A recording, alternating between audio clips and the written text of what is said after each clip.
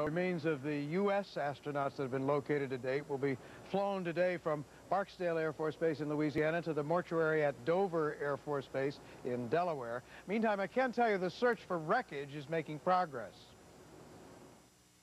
A lot has been found now. The nose cone has been dug out of the hole it created and has been packed up to be sent to investigators looking for clues to what went wrong. And more key parts have been located, says searcher Greg Coors in Hemphill, Texas. A piece of a landing gear. There was no wheel or tire. We found a small piece of fuselage. Elsewhere, a tire was found, damaged, but in one piece.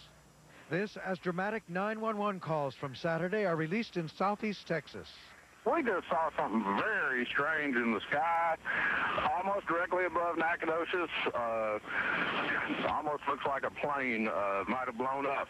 Our house just shook real bad. It sounds like there was an explosion somewhere. Yes, ma'am. The Challenger was coming in this morning, and it blew up. It always comes right in over our driveway out here on 343. Yes, ma'am. And it blew up.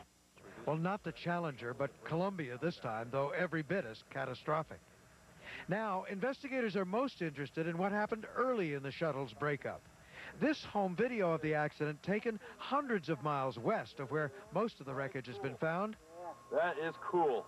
A family that had gone out to watch Columbia from a hilltop outside of Phoenix, Arizona. Look at the chunks coming off of it. Yeah. What the heck is that?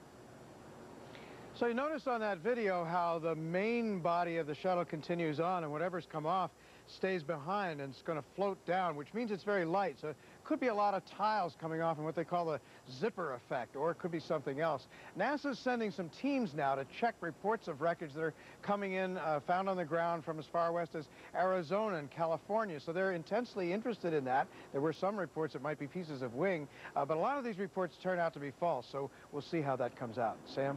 Robert Hager reporting live at Johnson Space Center for us in Texas. Thank you very much, Bob, for that. That is the story of the day from Texas. The other big story of the day in New York City, the United Nations building. A big meeting is expected there in about 45 because of religious considerations, and of course NASA is very scrupulously observing all the requirements that go along with those religious concerns. The remains of Colonel Ramon will be transported to Israel following examination at Dover Air Force Base. Now, as to the investigation today, there is much attention being given to the computers at White Sands, New Mexico. In those computers is 32 seconds of data, which was not observed by the people here in Mission Control at the Johnson Space Center. That 32 seconds carries on from the point where the telemetry from the shuttle Columbia stopped as the aircraft was breaking up. Also today, much attention being given to the nose section of Columbia, which contains avionics, in which further data may be stored, which could give investigators clues to why the spacecraft broke up. A response this morning to concerns about a study which NASA commissioned in 1990 saying that there was particular vulnerability to the tiles in the wheel well section of the orbiter that could lead to catastrophic failure. Did NASA pay enough attention to that study? The response to that this morning was that NASA commissions and pays attention to a great many studies, and this was one of them. Christy? Thank you. Dan Molina reporting to us from Johnson Space Center.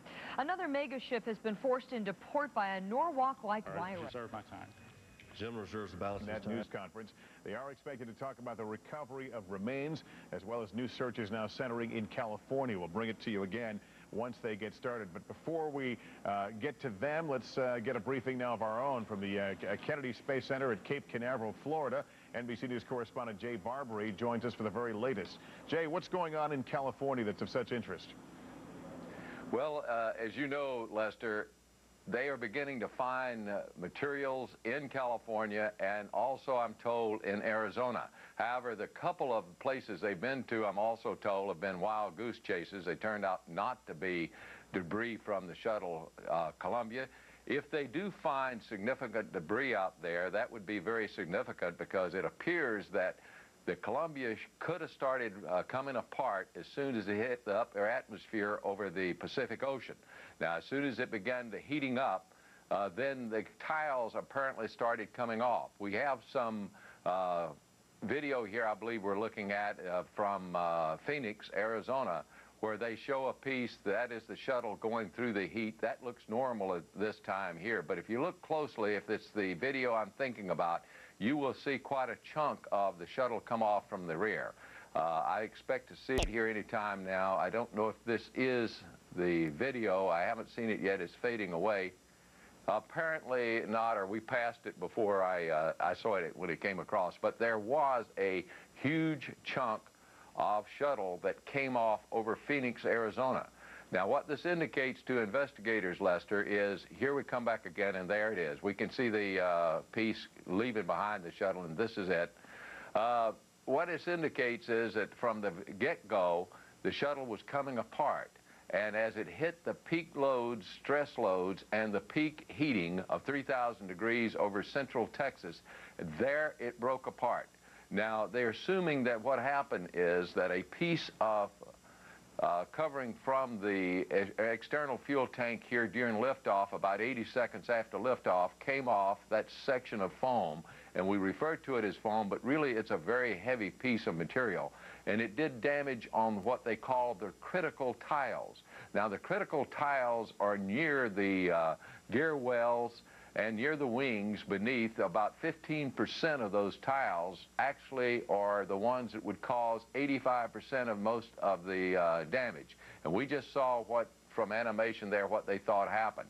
It created a 30 by 7 long gash into the tiles there. It destroyed one tile altogether, they believe, and partly destroyed the rest of them in that 30-inch long path beneath the belly of the shuttle. We're seeing it again here as I'm watching it coming in. So the belief is right now what happened, of course, when they started back in the atmosphere, because that had taken place, that the tiles began to come off. And if you get one row of tiles coming off, it has what is called the zipper effect. They'll just keep coming off, and pretty soon you lose so many that it cannot withstand this heat, and it actually will come apart. So they're looking at this possibility. If they find that they did have tiles off and materials off and wing parts off as early as California, that's very significant, and that's what they've been looking for. So perhaps, Lester, in this upcoming briefing, we will get a little more details from Ron Denimore, the program manager for the shuttle program. All right, Jay Barbary out in Florida. Let's move out to the Johnson Space Center in Houston, where that press conference should begin shortly. And we're joined by NBC News correspondent Dan Molina with a bit more. Dan, will we learn more about that 32 seconds of data that they were hoping to upload or download?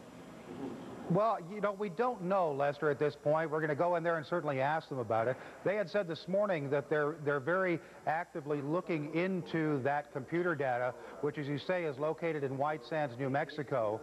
What it is 32 seconds of information that did not show up on the computer screens of flight controllers over in Mission Control.